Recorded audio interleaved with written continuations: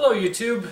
A few years ago I was talking with a buddy and I said, wouldn't it be cool if we could find a way to automate the Etch-a-Sketch? And after that I did some search on the internet and found that, guess what? I wasn't the first guy to think of this idea. Many people out there have already automated the Etch-a-Sketch, but one thing I did notice was that their designs were pretty cumbersome. They used very expensive parts, and their images weren't all that great. So I thought I would try to take it a step further, make a design that was simple, inexpensive, and that could actually make a cool image. So here's what I came up with. Basically you have two NEMA 17 motors that couple directly to the Etch-a-Sketch. I pop off the knobs from the Etch-a-Sketch and use these flexible couplings. I've got two EasyDriver stepper motor controllers and an Arduino Nano. Many of the Etch-a-Sketch machines I looked at online used gears or pulleys and often had big 3D printed frames to hold them. I tried to keep it simple with this. I really wanted the cost to stay low. So if you look at these components, you're talking about $10 each for a stepper motor, $1 or $2 each for the EasyDriver controllers, and probably $3 for the Arduino. I'll leave a link for the parts in the description below. The only part I really had to custom build was this plate, and to be honest, the original version I just made out of wood. So I wanted to make it a little fancier, and I got this piece of stainless steel. I grew up playing with Etch-a-Sketches, and to be quite honest, I never really got any good at it. And if you look at some of the videos online, you'll see that many of the mechanical Etch-a-Sketches draw some simple shapes or something like that. I wanted to do a little bit more. I wanted to take a JPEG picture and put it on the screen. The software behind this challenge turned out to be the real problem. Basically, I had to take a JPEG image and convert it to a continuous line drawing. Think of a dot to dot that has between, say, 20 and 40,000 dots. I did this using a program named LabView. After quite a bit of trial and error, I finally got something that looked pretty decent. Let me show you around my software and show you how I did it. Let me back up just a little bit before I get into the software. First thing I need to do is to find an image to display on my Etch-a-Sketch. I found that black and white works better. Obviously the Etch-a-Sketch doesn't have color, so it makes sense to use black and white. But there's definitely some photoshopping that needs to be done first. First step is to crop the image to the right size, and then I trim the background. And then to add a little contrast and detail in the final Etch-a-Sketch image, I have to draw lines on my face with paint. I broke the software into two pieces. The first program takes the image and converts it to a continuous line drawing. Like I said, I used a program called LabView to do this. LabView is a graphical programming environment where you don't type text, you use their icons that are built in. This here in the front is what they call the front panel. This is the part that the user sees while they operate the software. And if we go behind here, you can see my source code where I've kind of architected the program. So let's go back to the front panel here really quick. And I'm going to run this application. And next I'm going to pick my image that I want to use. And I need to go back. Okay, I've picked my file, the one that I showed you last, the Photoshop one. And the first thing I do is click on this Draw Dots button. And as you can see, this first take is a little light, so I'm going to make it a little bit darker. And still pretty light. I'm going to crank this all the way dark. Alright, once that's in place, I can click on this Draw Lines, and it should start drawing what the Etch-a-Sketch will be doing.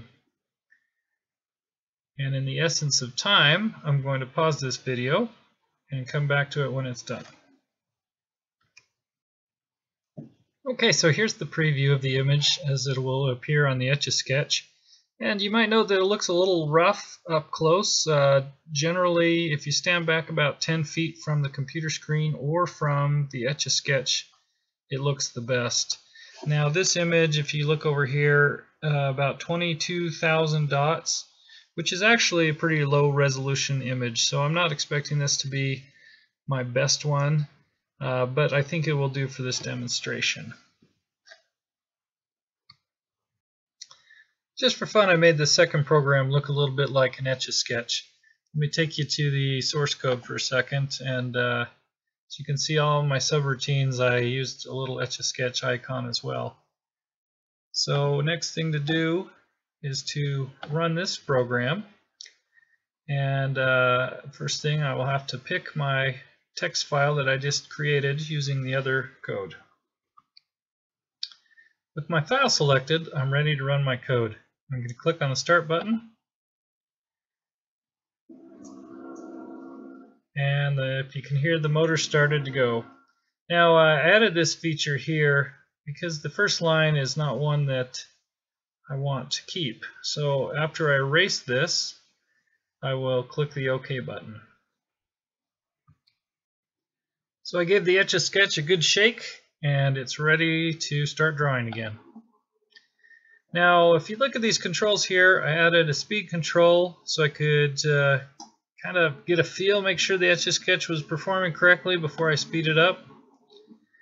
And then these backlash controls, because there's so much slop in the knobs of the Etch-a-Sketch, I decided to add these backlash so I could kind of adjust and compensate for slop in the knobs. So let me crank this thing back up, and we'll go over to the Etch-a-Sketch and see what's going on.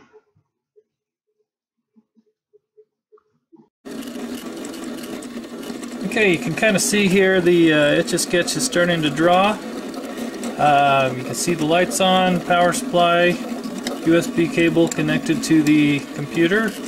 And once again, in order to save some time, I'll switch to time-lapse mode and let you see what happens. While I'm waiting for the Etch-a-Sketch to finish, I thought I might show you my Arduino code that's on the Nano, that's on the Etch-a-Sketch machine. Very simple code, and if you haven't used EasyDrivers before, I'm going to make a video about them next. And these pins will make more sense how you connect the Arduino to the stepper driver controllers to get the response that you want. So it's all digital outputs, so I set all my pins to output, set them low to start with, open a serial connection with my LabView program, and then I look for signals from the LabView. So for example, if I send a serial message with the number 0, it sets the X direction to clockwise. And if I send a 1 to the Arduino, it sets the X direction to counterclockwise.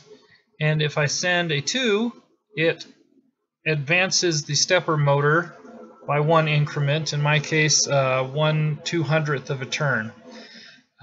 So same thing for my Y directions, using the numbers 3, 4, and 5. And then if it receives a 6, it resets. And this is just when you're first turning it on to make sure they're talking. The Arduino will send the message etch to the LabView code, and the LabView code will know that it's time to get going. And I turn on the LED that's on board the Nano in order to let me know that everything's working correctly.